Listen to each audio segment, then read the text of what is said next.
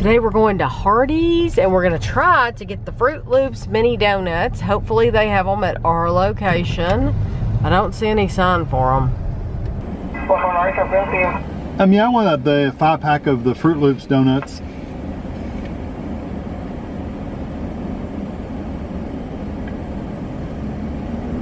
Anything else for you? No, that's it. So it's going to be 211, please drive around.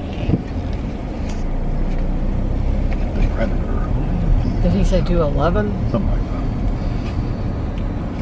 that. Okay, we have our mini donuts and they come in a cute little package, like a box like this.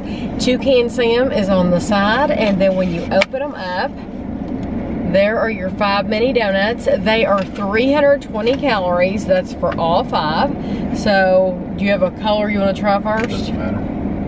We'll go for blue. I don't know if you'll be able to, hopefully you'll be able to show that. Because once I took a picture of them in the box, but once we've eaten them, they're gonna be gone. So when Kevin shows it to you, that's it.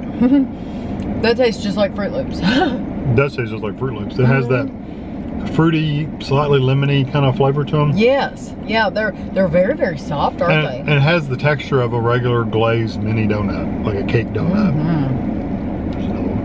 It's very red. It's very soft. That tastes exactly the same as the first one. Tastes like a Froot Loop. No. You think they're all gonna taste the same? I would think so. I mean, Froot Loops all taste the same, no matter what color they are. They all taste the same. They do. They're the same flavor, they're just different colors. Show it, da da da da. He about ate it. He about ate it before you got to see the purple. The same. The glaze on these is good. It's not super thick, but it's also not really thin either. And it doesn't have that greasy feel to it. No. I wonder how they make sugary. them without being greasy. Because other companies need to do that. They need to try to make them without being greasy. Yeah, because some of them are like they coat your whole mouth with this grease. It's like lard. Look at that yellow. It's a very bright yellow. Very pretty. Well, I like them. I think you ate a third, and then I ate the other 2/3 because you took little bites, and I was like, no, I didn't. Well, I'm afraid to take too big of a bite because then you wouldn't get any. No, I think I had half.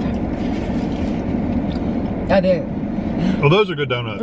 They taste just like Froot Loops. If you like a Froot Loop, then you'll love these donuts because they literally taste just like Froot Loops. They did a good job getting that flavor right. They did a very good job, and I think I do not think that they prepare these at all at the location. Oh no! I would say these come in probably frozen, already in the boxes. At the very least refrigerated. Probably frozen, at least refrigerated. Yeah, already in the box. But I don't think they're back there putting, you know, oh, we need a red one. You know, I don't think they're doing that. I think they come to the location already in the box. And they do give you a date. They have a date on the bottom where you can see how fresh they are. Like this is good until Monday, September 4th. So they did write the day and the date on there. So that could be the day they write those on there when they take them out of the cooler or the freezer or whatever. Right. They're dating them. Right. Or when they come from the factory, they're putting them on. These are also at Carl's Jr. So in our area,